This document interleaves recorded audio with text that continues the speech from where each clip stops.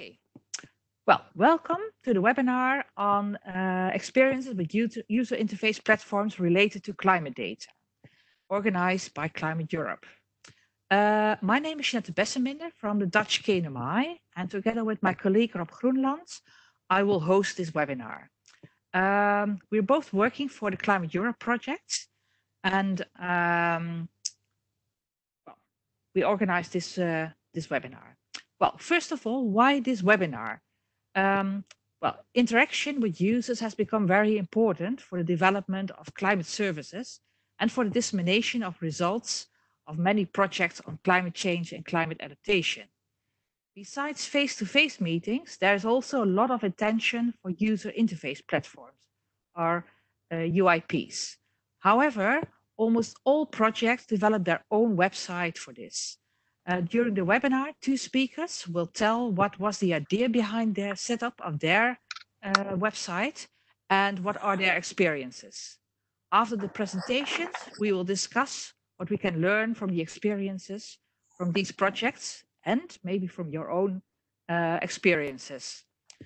The first speaker is Juan José Sáenz de la Torre. He works as a science communicator at Predictia Intelligent Data Solutions. There's someone with a microphone open. Can you please mute your phone? Okay.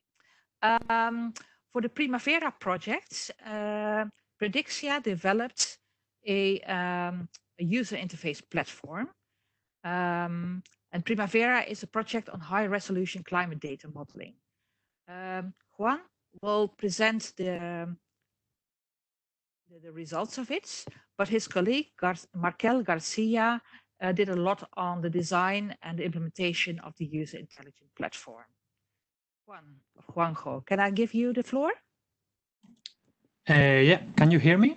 Yes, I can hear you. So yeah, you want me to present now? Yes, please. Moment, I muted all, but you can unmute again. Okay, now. Yeah. Okay. So I will share my screen so you can see it. Yes. And now you can see it. So, yeah. Yes. It's there. And now on full screen, please. Yes.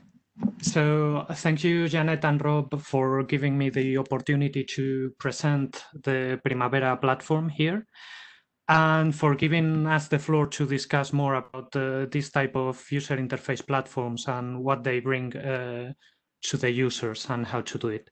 As you said, the platform was developed within the Primavera-project, and also with me here today in the audience is Markel Garcia Diez. He has a more technical profile. He's a climate and weather scientist, and he was involved mainly in the development on this user interface platform.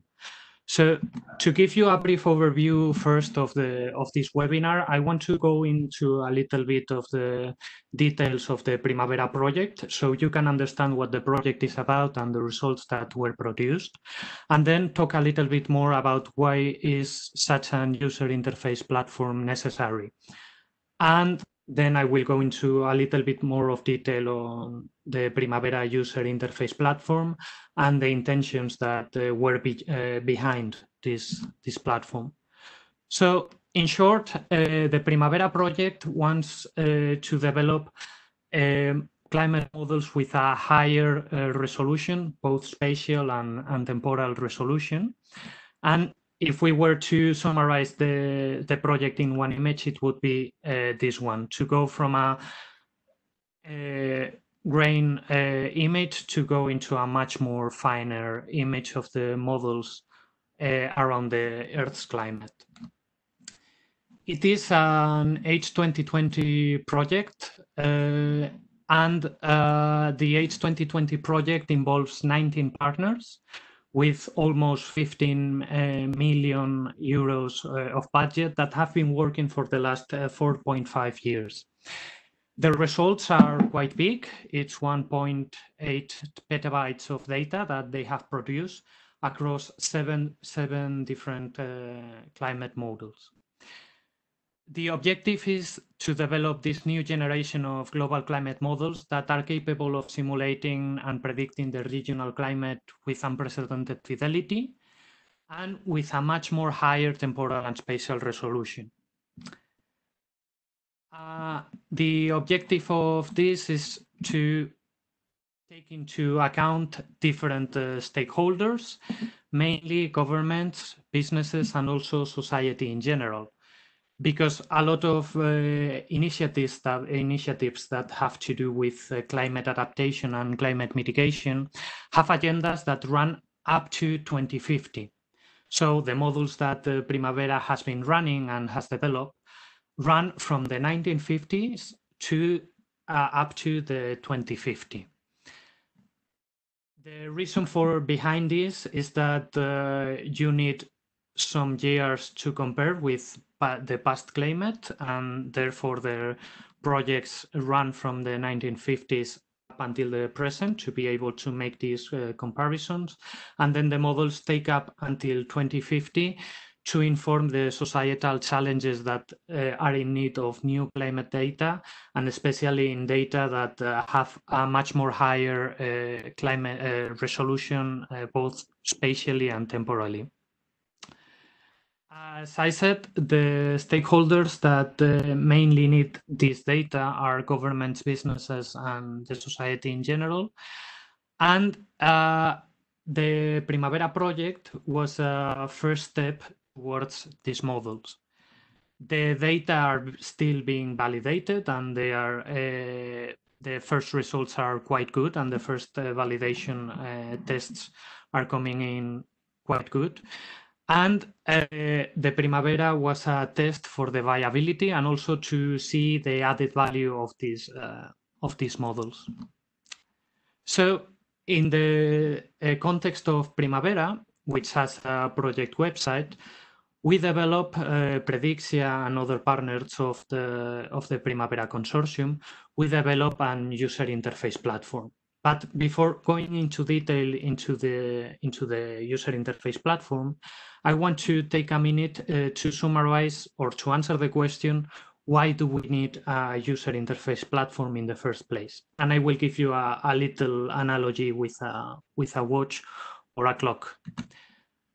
The first thing that we need to have clear when talking about user interface platforms is that when we are designing tools that are intended for a specific user, in this case, different sectors in the economy, we have to take or keep in mind the needs that these users have. Because otherwise we will end up with the tool with a slide that you see in the GIF, where the users, in this case the kids, are not using the slides at all, and they are using the tool that we have designed in a very different way that we intended to. So if we don't keep the users in mind when presenting the climate data and climate results, maybe we end up with results that are quite good, but we are not reaching the users in a right way, and they end up not using the results that we have been working on. And I want to speak about this using a little analogy about the clock, because we are all used to measure the time with our watches. We wear it on our wrists every time, and they are quite useful to us. But we are users of the watch, of the clock, and we don't usually differentiate it a lot among watches and clock. For us, the watch is something that just tells us the time. But if we were to ask a watchmaker, they have a very different view. They see the insides of a watch, and they are preoccupied, and they are their everyday today activity is focused on making the watch function. And when they look into a watch, they see the little details and the insides. They see the tourbillons, they see the little granaries inside working, and they are worried about the little details on the watch, making that watch to work smoothly so users can tell the time. In the case of climate data and climate services, sometimes the case is that if you work as a climate scientist, you are very worried about the consistency of the model, about that the model gives the data in an appropriate way, and also that the model has as little errors as possible, and to give a model that works right. But in that process, it's easy to forget that the climate data has to be made available to people that need that climate information, that they are worried to get the time, and they are not as worried as in the details of the model. So for the climate services market, we have the case that we need to show the same results of the project, the higher resolution and special models, to many different users. And if we keep on going with the clock analogy, with the watch analogy, we will see that there are many different types of watches. And what relates this with climate information services is that sometimes we need one unique clock to show one climate model or one climate index is of interest to the user, but maybe there are users that need to compare different clocks and to know different times across the Earth. So for climate services, some users need to be able to compare maybe future and past projections, or to compare different climate indexes, or compare different climate models between them. If we want to reach a general audience, the society in general, a big clock is maybe the best option, because we need to put a big clock in the top of a tower so everyone knows the time more or less. They do not need maybe as much detail as a specialist would need in the case of climate scientists, but they need to guess whether the time is right or not. If you go and look to a clock in the street, you do not need to know whether it's 1 o'clock and 04 as much as it's nearly 1 o'clock and you are late for work. In the case of climate data, an example for this would be, for example, conscientization campaigns that are vigilant upon the needs of the Paris Climate Agreement, for example, and whether we are, if we are meeting those agreements or not.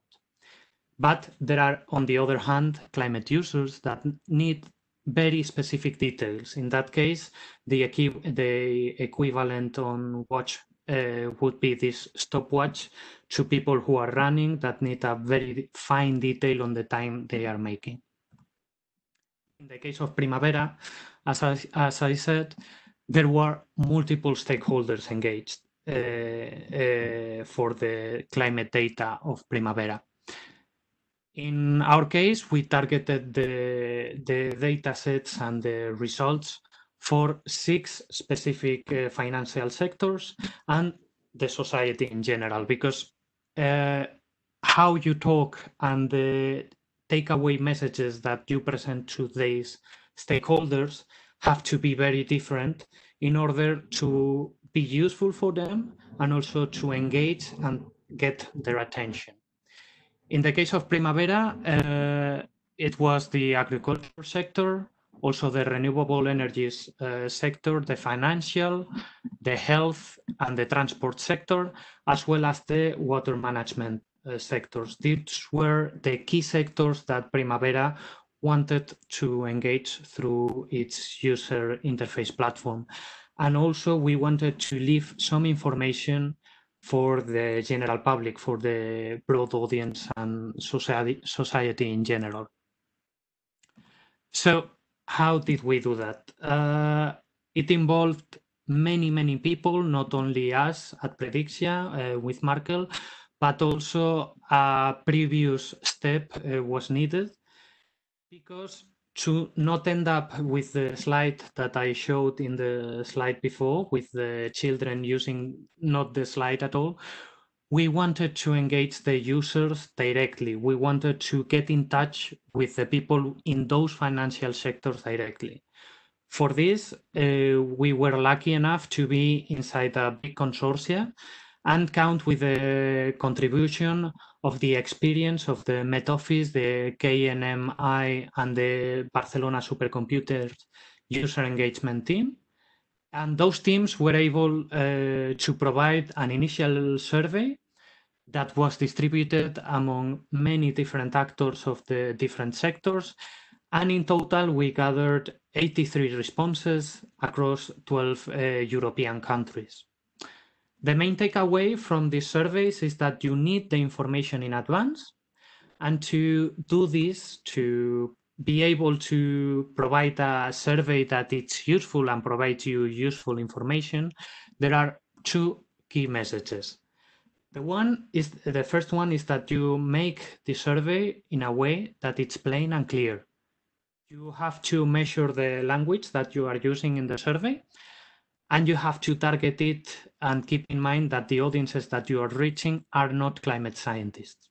And also there is a problem with accessibility with multiple languages, that you need to make the survey more accessible without the barrier language. As Gloria says in Modern Family, a TV series, you know how intelligent that sounds in Spanish, in a language that it's not mine.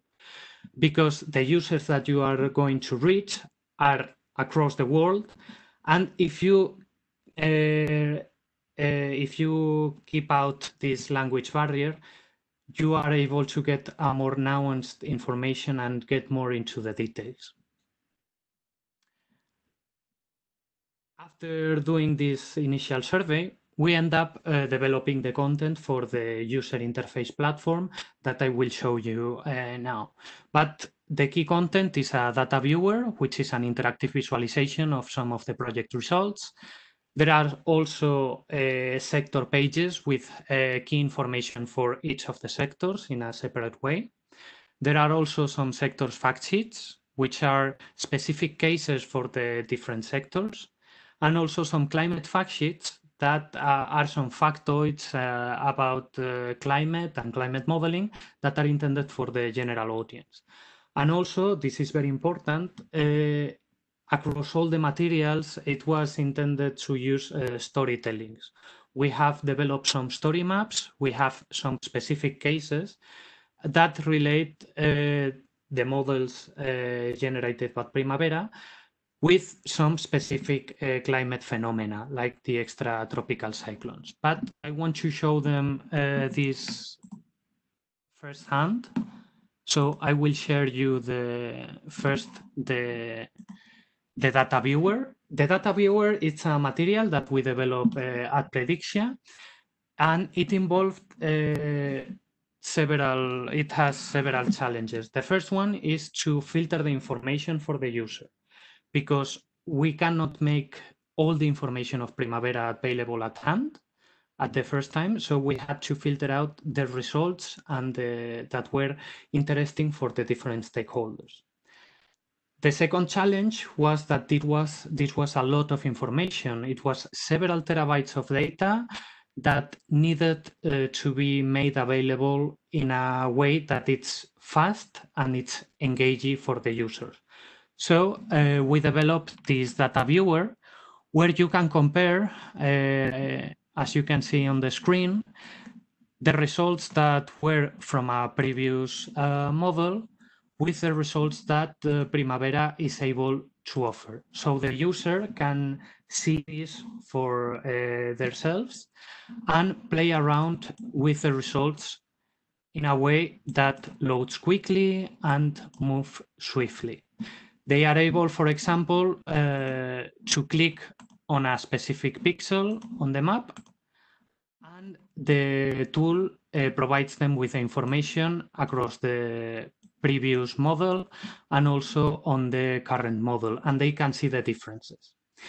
We were also aware that it was important to let the user know that, for example, this information is not available for decision making, since it has to, for decision making, it has to go over a lot of validation to make sure that the data are reliable and accurate enough to involve decision making. The user here is able to select among different variables, and so the platform loads quite quickly. That was quite a challenge. And also they are able to select among different seasonal periods or compare data for the whole year.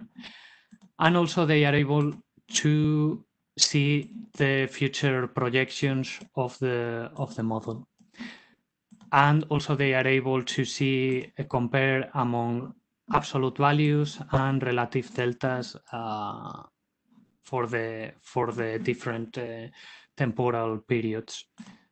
They are also able to choose whether they want to see the borders across the countries and select different projections.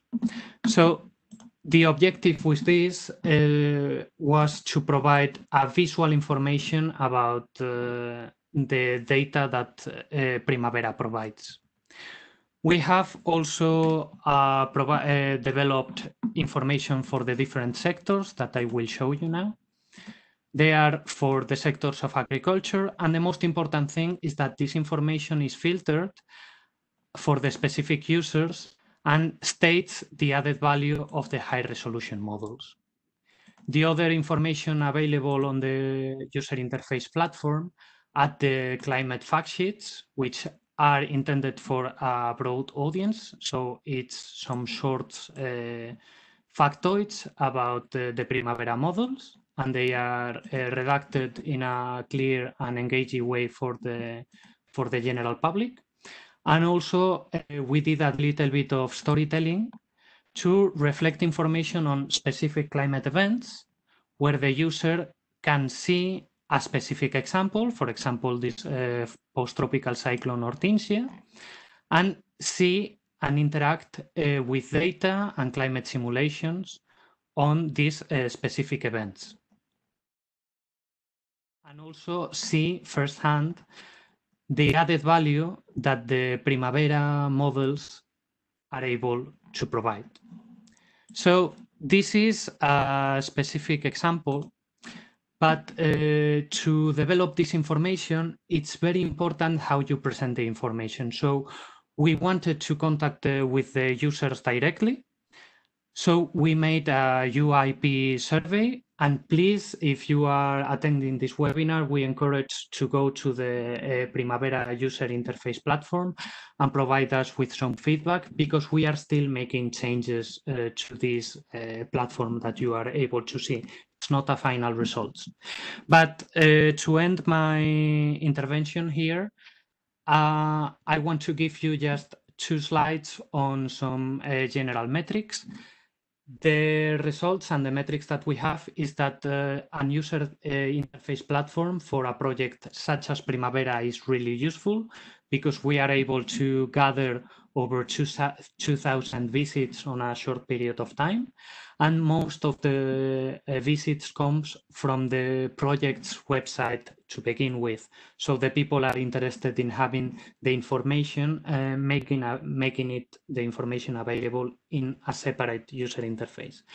And also the users in average spend over 2.5 minutes on the web page, and that on internet time, it's a lot of time to spend on one website. And I want to finalize by going over some do's and don'ts regarding user interface platforms that come from the experience of the Primavera team, and also with the experience that we have had on Predictia. The first is that to engage the users beforehand and know their needs know their details. Also provide interactive visualization and let users play around with the data. They come with imaginative ways of interpreting this data, and also with ways that they can use this data. I cannot stress the next point enough, which is turn the data into stories.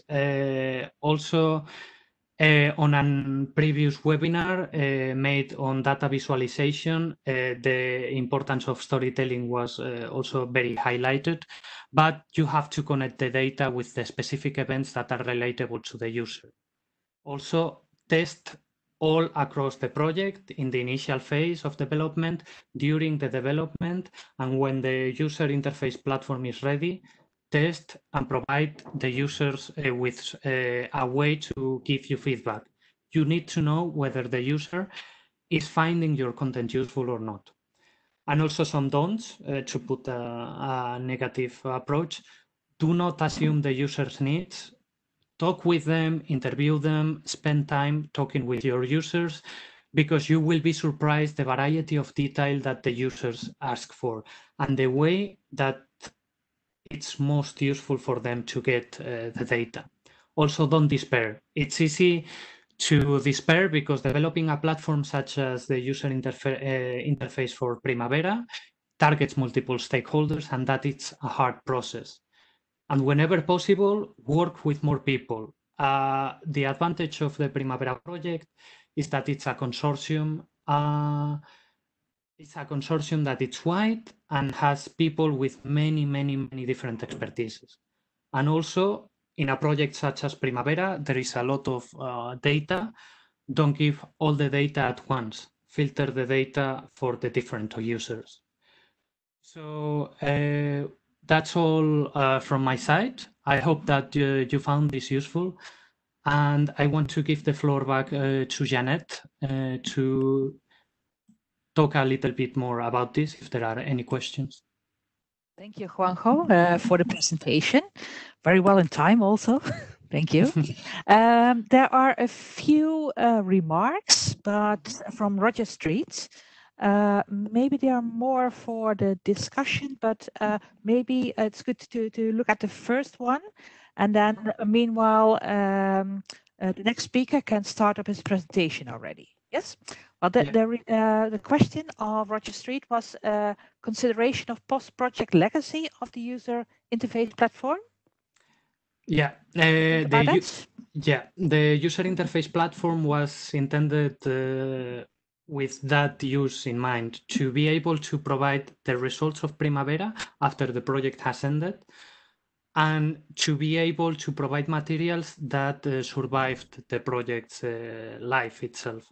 So in that way, it serves also as an engagement tool for those users that have just known about Primavera and want to go a little bit more into detail before maybe contacting the consortium to ask more for more specific data sets. Mm-hmm. And how long will the website remain accessible? I don't have the specific data on that, but I think it's for more than 1 year in the long run. But maybe Markel, my colleague, has more information about that. Yes, hello, it's Markel here. Yeah, there is no date, so it's going to be maintained. I mean, I won't say indefinitely because who knows what will happen years and years. But for just to give you an example, the web of Euporia's project is still available, and it finished a few years ago. So in principle, we are willing to maintain it for years from now. Mm-hmm. Roger comments on it that it's also related to the potential to update content. I do not know if that's planned. I don't think so in general. In general, no. So it's difficult to update the content once that the project has finished. So that's why it was important for us to know what the needs of the users were very in advance to make a content that was also that was not time limited. That was also useful in the future. Yeah. Okay. Well, I think it's a pity that the experience that you have isn't directly used afterwards. Well, maybe in a new project, but well, we'll see. There are a few more remarks, but we first go to the next presentation, and then we come back to the other remarks and questions. Yes? Okay, our second speaker is Hasse Goosen. He's director of the Climate Adaptation Services. And this organization developed a Dutch website on spatial adaptation, which gives an overview of a large range of activities and tools for climate adaptation for the Dutch society. And one of them is also the Dutch Climate Impact Atlas. Hasse, I'll give the floor to you. Okay, thanks, Jeanette. I assume you can all see my screen and hear me. Yes. If not, let me know. No, it's clear. Okay, great. So thanks for the kind introduction. I'll be talking about co-developing user interfaces for climate services, sharing some of our experiences with setting up the website spatialadaptation.com for the Netherlands and the Climate Impact Atlas that Jeanette was already mentioning. Let's move to the next slide. Yeah, so CAS is a small not-for-profit organization which I started some years ago. And what we try to do is to make information, climate information, fit for purpose for, say, societal end users. So you could consider us a boundary organization. We sort of operate in between our scientific institutes and the users on the ground. And we're a spin-off organization from the Dutch research program, which ran back in 2007 to 2014, called Knowledge for Climate.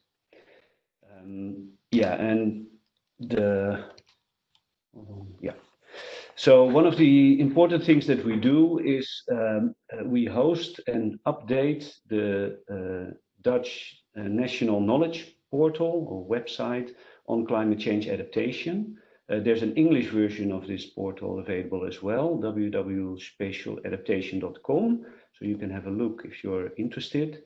So that's one of the things we do. And this portal is really dedicated to local adaptation efforts. So we target city planners, city authorities, and the consultancies that support them. Then we're also the host of the Climate Impact Atlas for the Netherlands.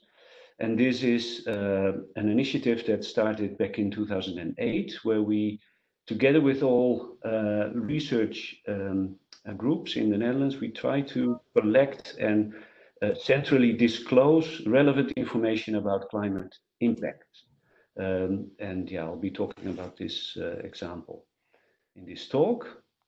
Now, what I wanted to talk about is, first of all, address some challenges that have been reported in climate services literature and stress the importance of user interaction. And then I will talk you through how we developed the web portal and the Climate Atlas, and also a use case we did for Heineken, and draw some lessons along the way. So if you look at climate services and the recent literature there, then you find that there's a lot of talk about how we struggle to reach the end user. And already back in 2011, WMO stated that we struggle to reach the last mile to the people who need them most. So, yeah, to a large part, this is due to a lack of broader understanding of the decision-making environment. Yeah, so, and this makes sense, I think, to me, because for climate scientists, it's not their expertise to understand spatial planning, for instance. So it's quite logical that there's a gap there. And I think this is where boundary organizations come in, and they play an important role to overcome this gap. Roger Street, and I think he's in the call today, in the roadmap towards climate services, he made a quite strong statement that climate services should be more user-driven and science-informed. And yeah, there's a lot of supply-drivenness out there, and that is not really effective. Then Carlo Bontempo, he put it quite strongly. He said we are looking at a valley of death. So yeah, there's constant reporting about how we struggle to reach the end users, and yeah, and that's why user interfaces are so important. Because there's a growing amount of climate data out there. You could even say an exploding amount of climate data. This is a graph I took from a publication by Overpeck, which shows the increase in data, climate data out there. And because of this abundance of climate data, it's difficult to find your way through all this information. And often you find data being offered in different formats that not everyone can easily work with. Most of the data portals out there offer generic data, so essential climate variables, so to speak, and those are not always tailored and targeted to the exact needs of the user. And again, that's why I think boundary organizations and intermediaries play a role there to tailor all this information into needs on the ground. Now, if you look at web portals and user interfaces, and again, at the literature there, then we see a lot of reporting about over complexity of user interfaces, and guidance is minimal. So for users, it's difficult to find your way.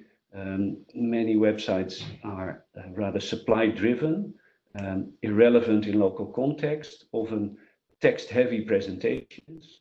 And this is an issue we just touched upon in the discussion. Often you find there is no post-project maintenance. So a website is being developed through a research fund, but when the project is closed down, there is no post-project maintenance, and the website dies off. And we keep developing these platforms through all these research projects, but we don't seem to really learn about what's going on. We keep reinventing the wheel, as Rob Swart called it.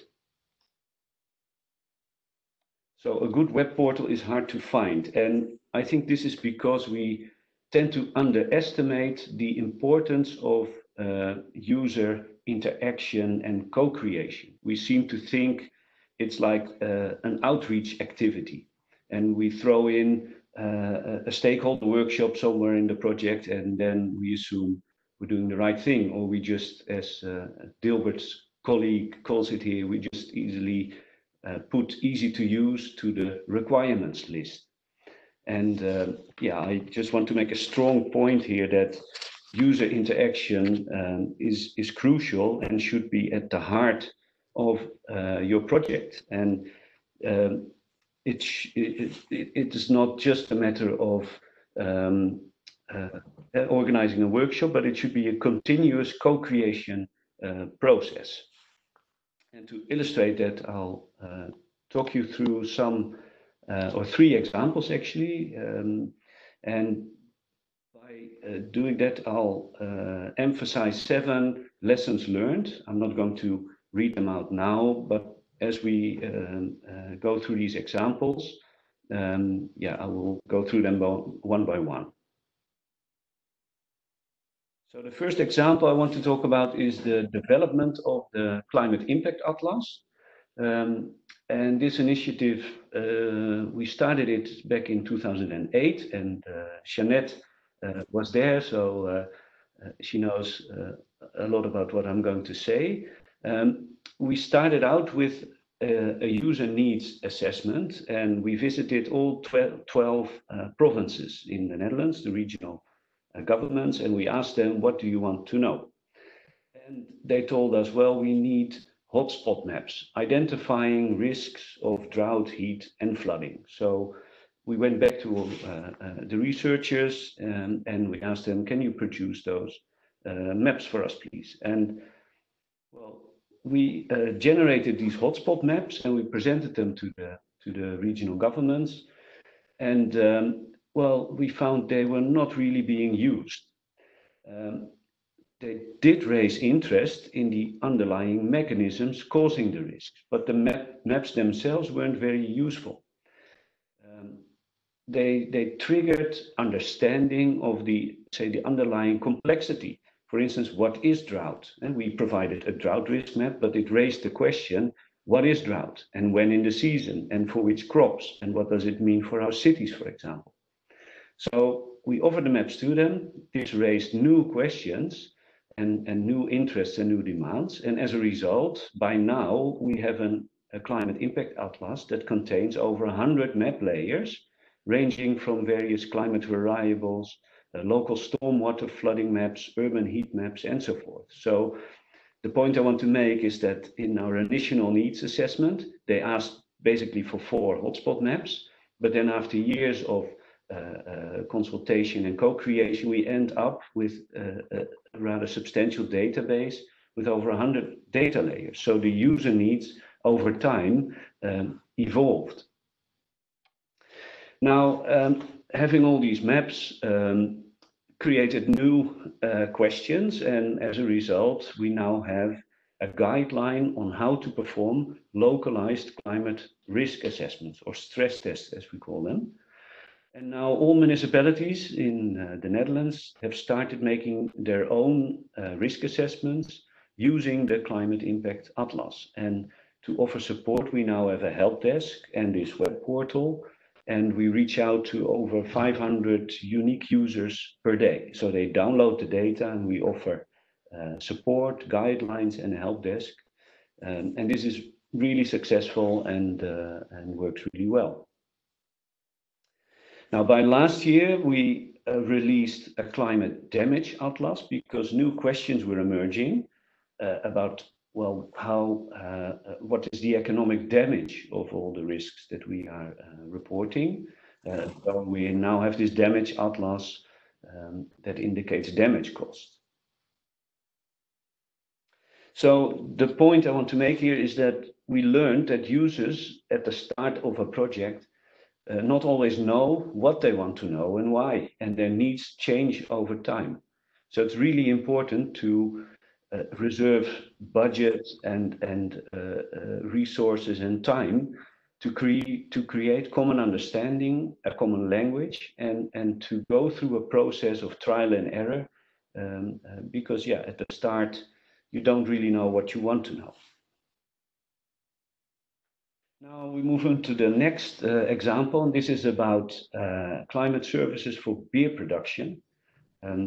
Heineken came to us with a question, what does climate change mean for our sourcing areas of barley? An important question because we don't want the world to run out of beer. So yeah, this was part of the Copernicus Climate Service development, a really interesting development where there's a global climate data store and a toolbox available, and you can build all kinds of interesting applications using this service. So we looked at beer production for Heineken, and they asked us specifically, we want to have a product that is boardroom proof. We want to be able to sort of give an elevator pitch in the boardroom at Heineken to clearly bring across the message of climate change. So that was our challenge. We started out using the data store, and we produced some graphs for daily precipitation in some of their sourcing areas. And we presented it to Heineken, and they didn't like it at all. It was too complicated, but this was what they asked us to do. They asked us to generate graphs for daily precipitation in their sourcing areas. So take 2, we gave it another try. We developed an interface where we gave them the opportunity to select their various climate variables, select various sourcing areas, and we drew in a threshold, a critical threshold for each of these indicators. Still, they were not really interested. They didn't like it much. So we went back to the drawing table, and then we came up with a story map. And Juanjo, glad you emphasized the same point. We realized that we had to develop a story, a visual story that explains what is going on in a very specific and relevant way to Heineken. So we developed an indicator specific for barley, so not a generic climate variable, but we turned it into a barley specific indicator, optimum temperature days for barley. And we plotted the number of days within this optimum temperature range, and we could show how in different climatic periods and scenarios the suitability of the area would change over time. And we also plotted it in a slightly different way. This is about maximum temperatures. And we added a temperature threshold, a critical temperature threshold for barley. And yeah, we could show that throughout a large part of the growing season, in future climate, the climate will simply become too hot to grow barley. So this was really relevant information, and they liked it a lot. And this story map, this storytelling, was a way to offer this boardroom-proof information. So this was very successful. Now that shows us that co-creation requires multiple cycles of trial and error.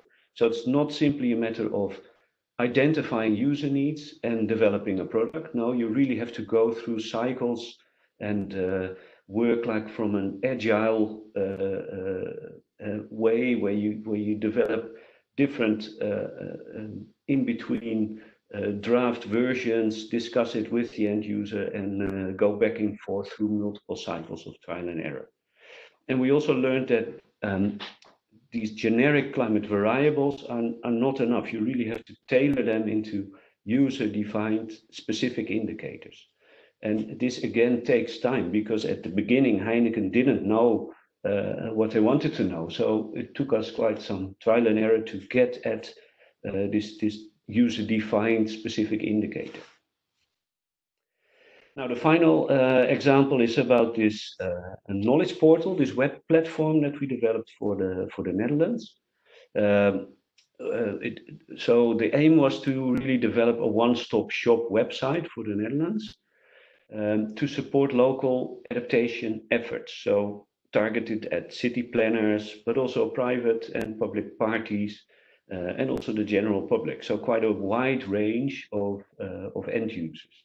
In fact, there was a coalition in which 60 different parties took place, and that coalition was consulted to identify the needs and requirements for this portal.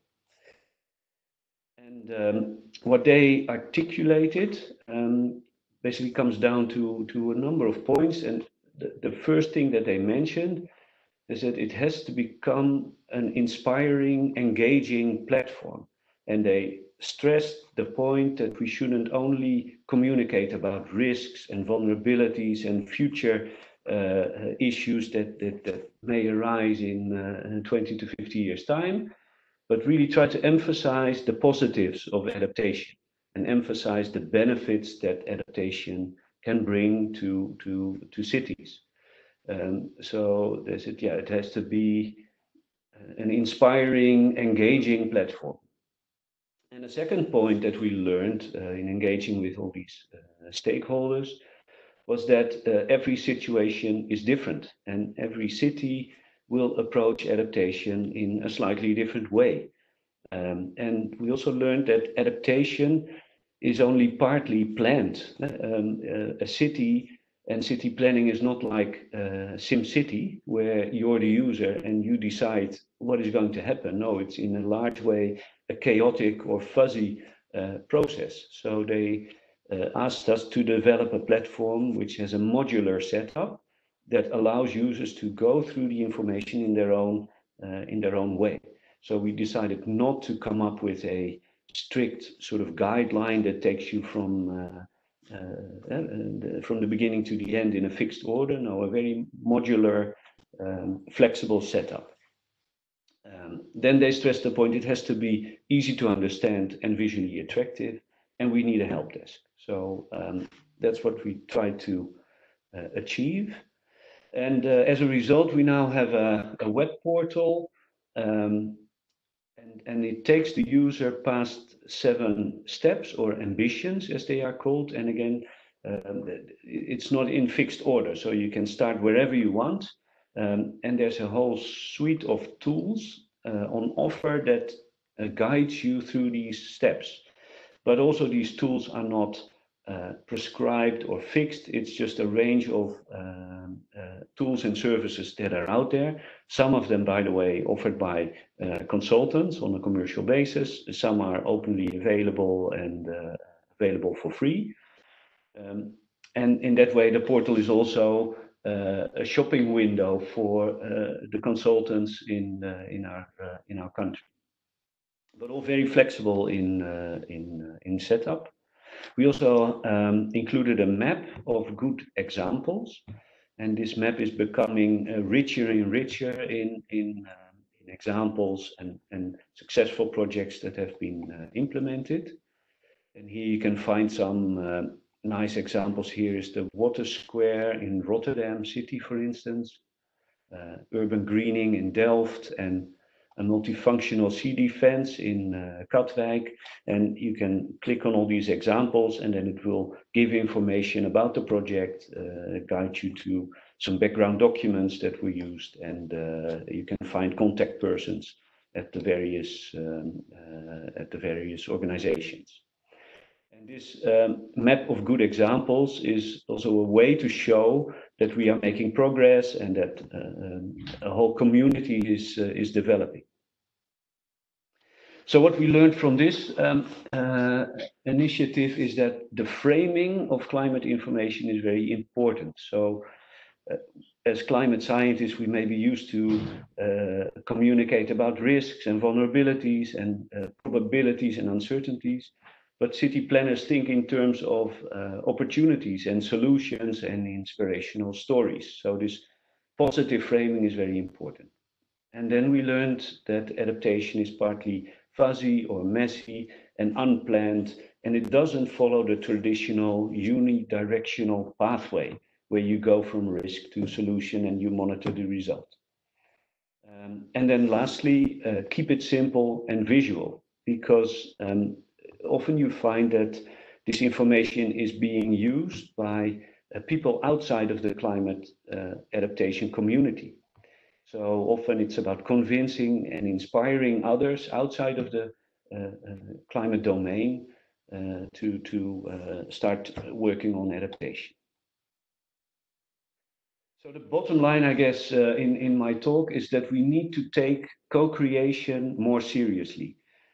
It's not a stakeholder workshop that you include in work package 9 of your project. It's not just an outreach activity. In fact, it should be the backbone of setting up a service or a web portal. It should be organized at the heart of any initiative or project that you do, because these user needs, they change over time, and they ask for readjustments and flexibility in your project. And for this, you need to reserve substantial time and budget. So co-creation needs to be taken way more seriously. And also we need to learn more about what we're doing. And there's now a really interesting initiative. And again, Roger Street is in this webinar, and he can explain a little bit more about this, I'm sure.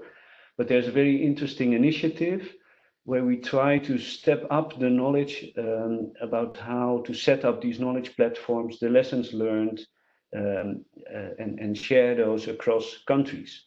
And it's interesting, if you read or you look into the literature, there's very little being reported on how to set up a good user interface or how to develop a good climate information website. So there are lots of gaps there, and yeah. So if you're interested, please visit the project website, which is on the bottom of this slide. And then finally, if you're interested in some further reading, we published our experiences with setting up this web portal for the Netherlands in a paper published in Climatic Change. So again, if you're interested, please have a look at that. And then I'll give the word back to Jeanette, and I'm open to answering some of your questions. So thank you very much. Thank you too, Hasse, for your presentation. That was really interesting. Well, I would like to give, I don't know if there are any questions related to clarifications. I don't really see any, but there's one question specifically to you, Hasse, from Bart and Olivia, Bart van der Hurk, I think. Knowledge on the local context is indeed very important. Would an analog platform at a European scale be feasible, given the difficulty to be aware of local context? Yeah, that's a very interesting question. And yeah, I've always been quite, how do you say, critical about the possibility to sort of close a gap from, say, the national or the global level to the local level. I mean, that's, and I think if you look at also what Copernicus is doing, they are clearly saying we are developing a portal which is not aimed at the societal end users. We are targeting intermediary organizations, maybe consultancies, research organizations, and they have to do the tailoring, and they have to bridge the last mile, because yeah, the gap is just simply too large. And I think this is what Bart is also referring to. There's always local information, local context needed when you do a local risk assessment. You have to know about the adaptive capacity, about policies that are in place, and that is information you simply don't have at the European or at the global level. So I would say there's always a need for intermediaries that do the tailoring to the local level. Would that then you conclude that it's not possible to have a platform for all types of users? Yeah, what I believe in is this storytelling, and that you showcase the benefits that the data on offer can have at the local level, and that you show and demonstrate how you could tailor this and how you could bridge this last mile. I don't think you can go directly there. So I believe in, you know, creating a shopping window, offering guidance, support, and showcase the potential, but going straight to the end users from the global or the European level is a bridge too far, I would say. Yeah, well, I think I agree with you. But first, Copernicus Climate Change Service said that they would like to be a one-stop shop for all users. Yeah. It's still very useful, but I don't think indeed that you can reach all users directly. You need intermediaries, at least that's my vision also, to help use the data. Yeah, or to tailor it further. Okay, I'd like to go back to the point about the legacy. And well, you also said something at the end about a project where information or experiences of different projects are shared among each other. And I think also that, well, you have different projects. Juanjo presented something from a project which has financing for a limited time. So it's very difficult to maintain and update a website afterwards.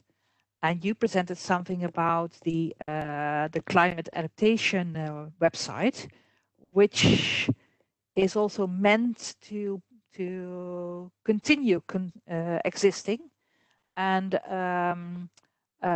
is meant to be updated.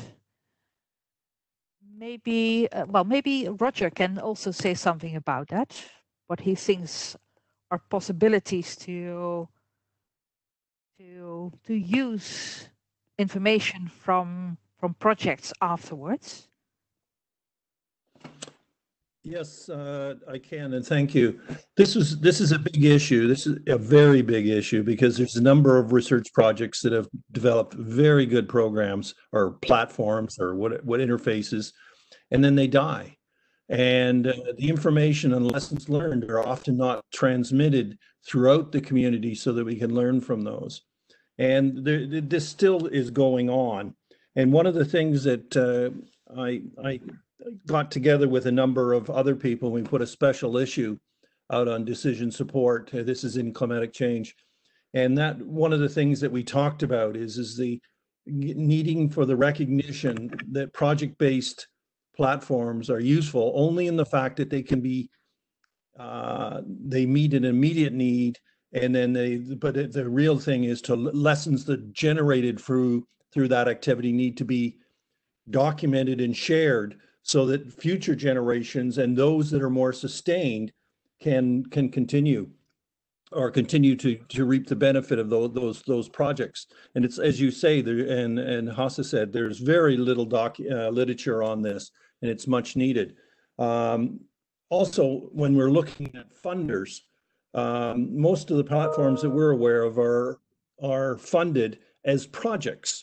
And then when the project dies, then the funding disappears, or the project terminates, I should say, the funding disappears. And there's a need for funders to recognize that there needs to be sustained financial and human resources put into updating these. So it is critical, but the part where there is projects is that, as Hasse said, we need to get the literature out there and get the lessons learned shared so that subsequent platforms and existing platforms can benefit from the results of that research. Mm-hmm. Yeah. What do you think about Juanjo?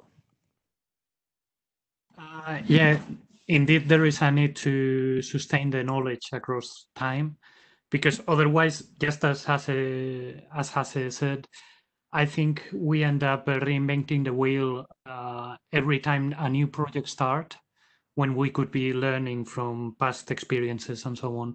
In particular, with Predictia, we have also a similar climate scenarios viewer that we have developed since 2014 with the Spanish government. But in that case, the funding is different because they funded the tool in advance, the development, but they have also supported and maintained the portal throughout the time. So that kind of collaboration, maybe going or changing from a project-based funding to a more tool-based funding with when the tool is sustained over time, would be a really good thing.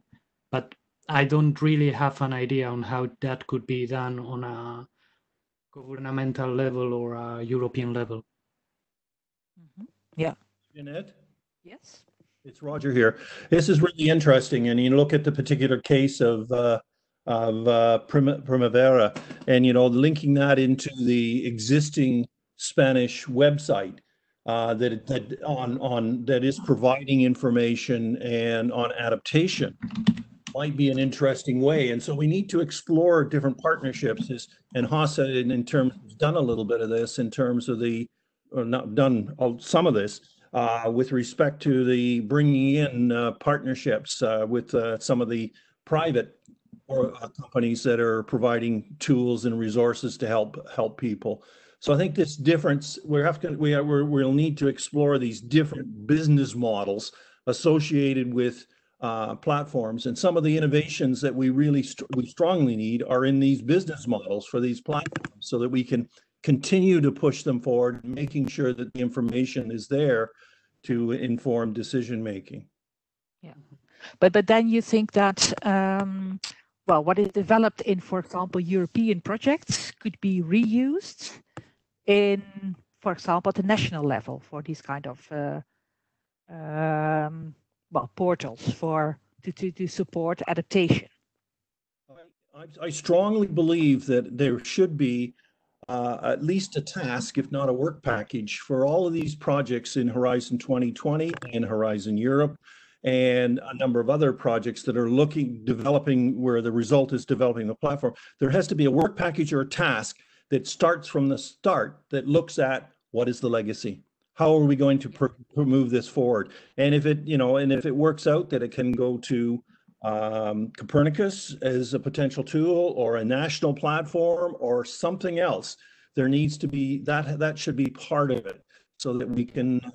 But the other thing, sorry, Janet, I know you're pressed for time. The other thing we have to do is that we really need to start looking at the existing literature on what is called COEX, which is the co-design, co-development, co-production, co-evaluation, all these co's. We really need to look at that existing literature, and I'm glad to see Haas has reflected a lot of that in what they've done. But we really need to think about engagement and how we do this COEX that is essential to the success of these platforms. Okay, yeah, I put down also something about reuse of the portals, but well, it would be very good if we could promote this and indeed think of the legacy of these kind of portals from the start of European projects also. And I think this is also interesting because, well, for the webinar on visualization 2 weeks ago, I had one question from a lady from, I believe she was from Hungary. She said she was looking for examples of, in this case, especially visualization, but to visualize information for her country. So there is a need, I think, for reusing the experiences of others and not, as we say, inventing the wheel again. Yeah, Jeanette, one final point. It's really important that we get this information out through the literature, but also through the community.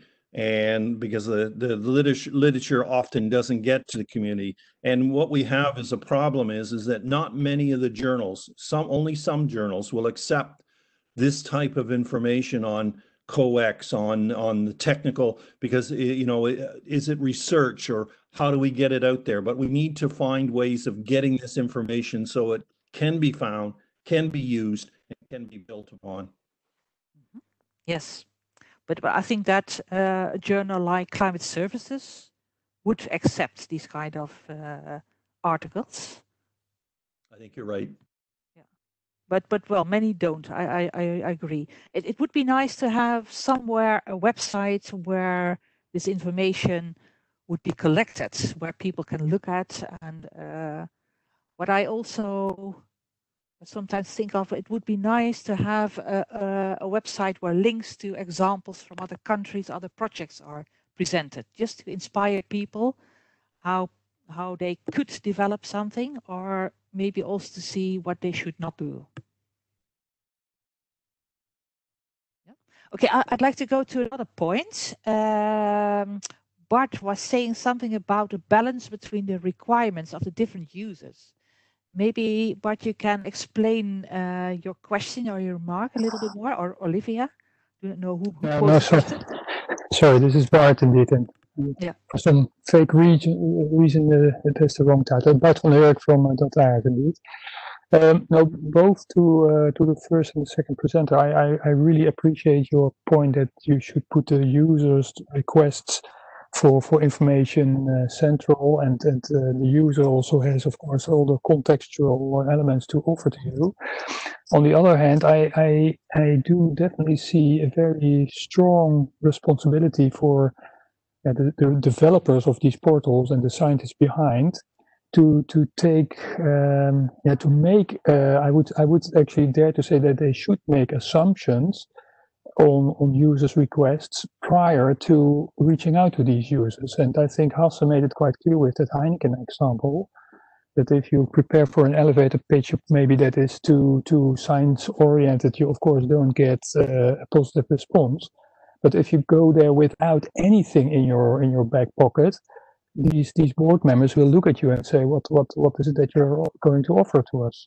So I don't want to dispute the need to put user central, but I do want to stress the responsibility of, say, the scientists and platform developers to make a picture or a personal picture of that user interest, and as if you should continuously ask yourself, hey, what would I like as information, given I would be a user that has the responsibility to make, say, multi-million decisions on this and this investment or whatever.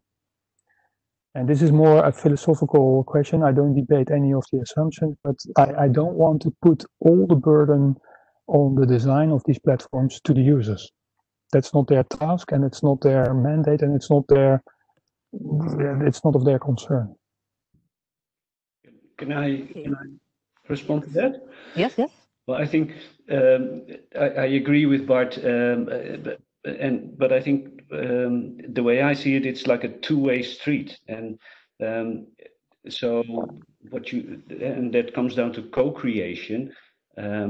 So you have to go through multiple cycles of trial and error, and we as scientists don't directly understand what the users want to know, so we have to try something, but then the users don't know what they want to know, so you have to go up and down a couple of times before you reach a proper service, and that's the point. So it's not putting the users up front and letting everything down to them and their decisions. No, it's a joint responsibility, and you should co-evolve during the course of a project. And I think what Roger is saying, there's so much to learn about how to organize a good sort of co-creation process, and there's not much being reported about these experiences, and I think that's the Okay. Yeah, I wanted to add also that we are working with the results also from two European projects that are called the Marco project and the EU Max project, that take a deep dive into the user's need for climate services and so on. And they detail in quite nice detail and very fine detail the user's need for different sectors. So maybe that's an option before organizing a co-creation activity, to see what the user's needs are in that sector. Okay, thank you. Jan- Yes. Just one quick thing. I agree with what has just been said. I strongly agree. We have done, there are more user needs studies than every time I go out there, I find out more and more and more of them are being done. Exactly. And what are we learning from those? And I'm not convinced we're learning as much as we should from those, but they're repeated over and over again. Exactly. And we need to really start to think about how we're doing these design, evaluation, or development, production, creation, evaluation. It's a really interesting process, and I bet you I could go around to everyone here and we would get at least 10 or 12 different variations of what all that means, and we have to learn. Yes. Well, I that agree with you. That is Yes. indeed exactly what Hans is pointing at, is that this is an iterative approach, and that you have to indeed build two-way interactions and repeat and repeat. But that means that every project, you don't start from scratch. You know, every, for sure, the seniors in all these projects, they have a track record in user engagement. So a project that has a 1 year timeline to actually explore user needs, I think it's a waste of time.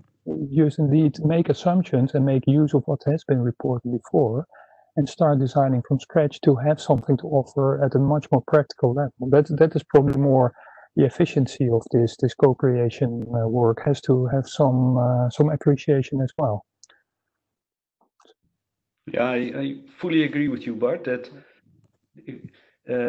we shouldn't expect too much from an initial user needs assessment, because what you get out of it is not what they in the end want to know. Exactly. These needs change over time, so you just start somewhere quickly, build prototypes and go through trial and error, and that's why I made this point. It shouldn't be an outreach activity.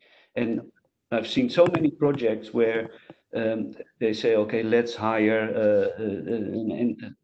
a party that has good communication skills, because then we can tick the box stakeholder involvement, and it shouldn't be like that. It should be an integral part of the project design and setup, where you organize these two-way streets and go through these multiple cycles.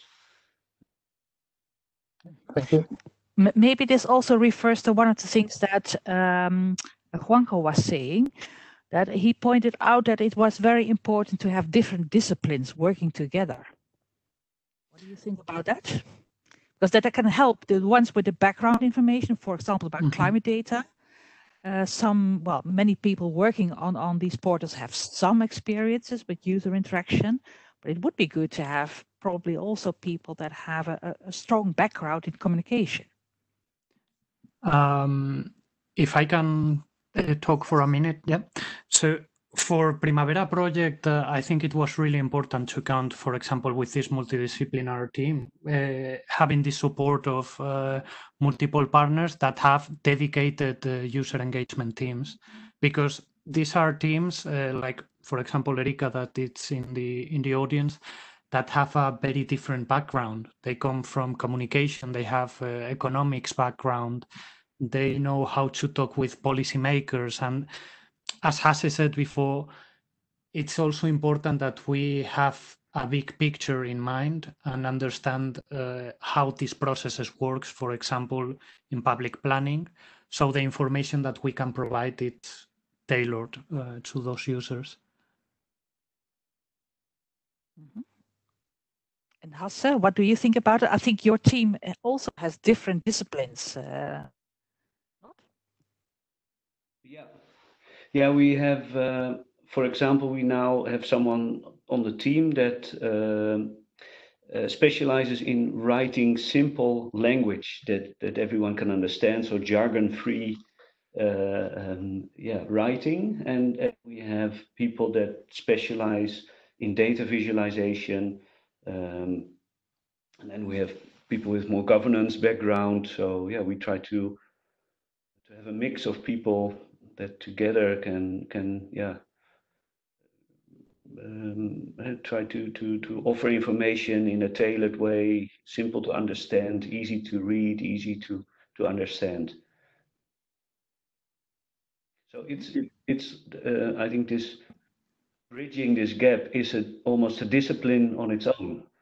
It is not something you can leave to a climate scientist or to a communication specialist or to an urban planner. It requires multiple disciplines, and yeah, you have to sort of build up experience. Yes. Okay. I think I see a few remarks on something we discussed before.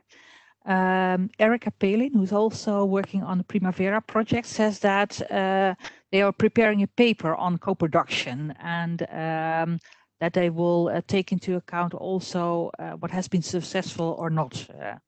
So there will be something published on that. And Roger also said that they are working within the Key A4 CAP project to start some kind of associate website where information is collected on this, where people can learn from, if I interpret it right. Yes. Okay, one more thing. We have been talking a lot about user interaction for the development of user interface platforms. Is it also important to have interaction with the users afterwards, when the platform is already there?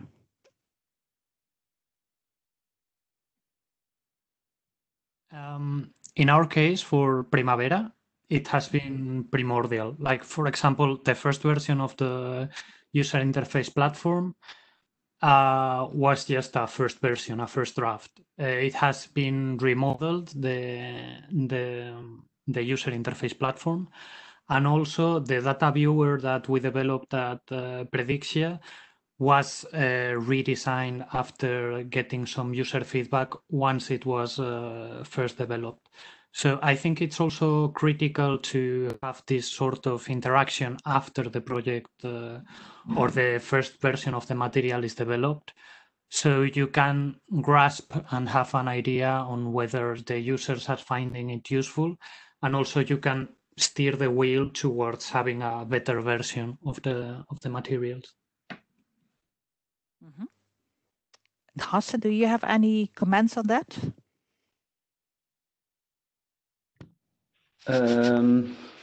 Yeah, not really.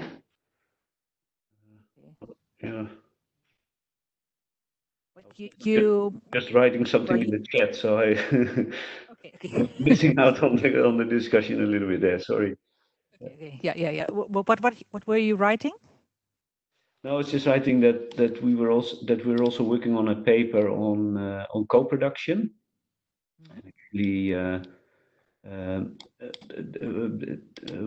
supervising a PhD candidate who's going to look at this specific topic for the next 3 to 4 years.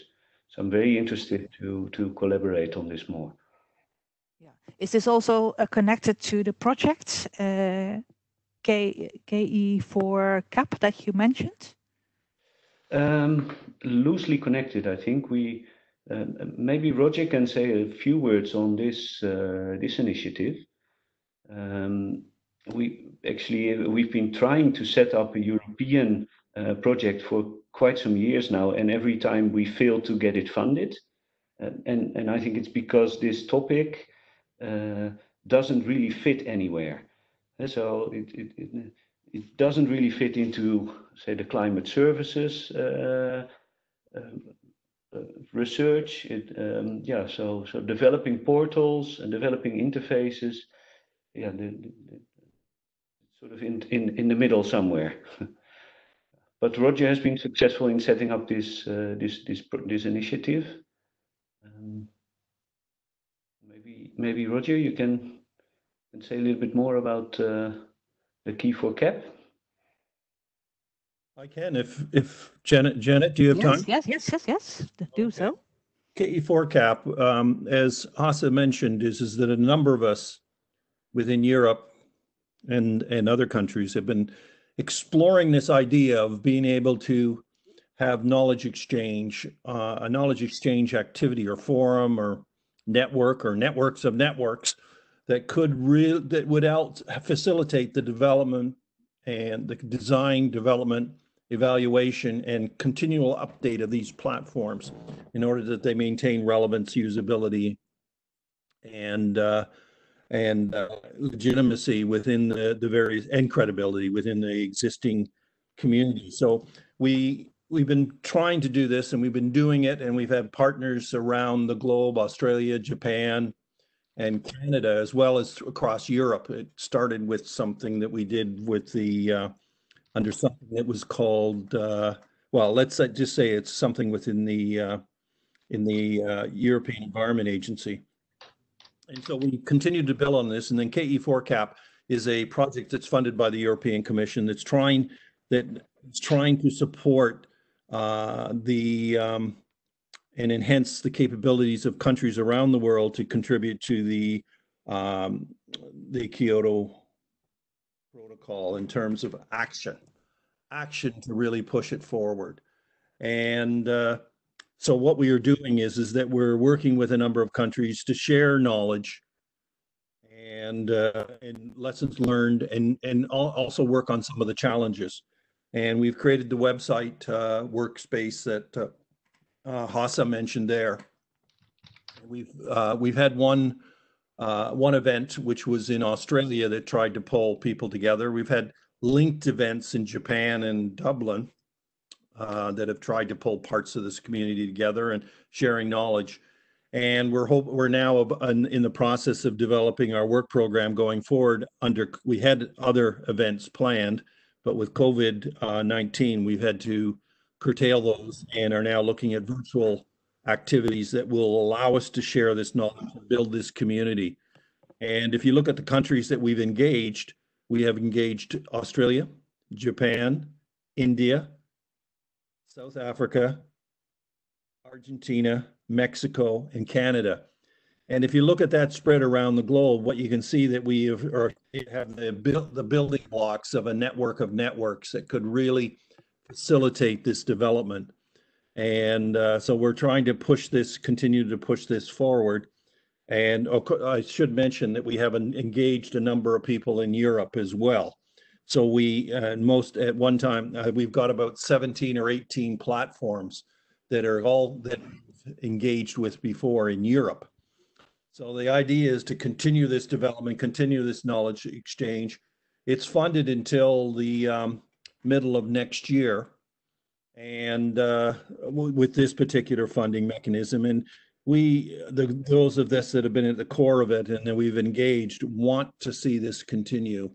And so we're thinking about that as well, a mechanism, a network of networks that can continue moving this forward, which we think is vital. Thank you, Roger. I really support this, and I will take a look at the website of the Key4CAP, and that's really interesting for me.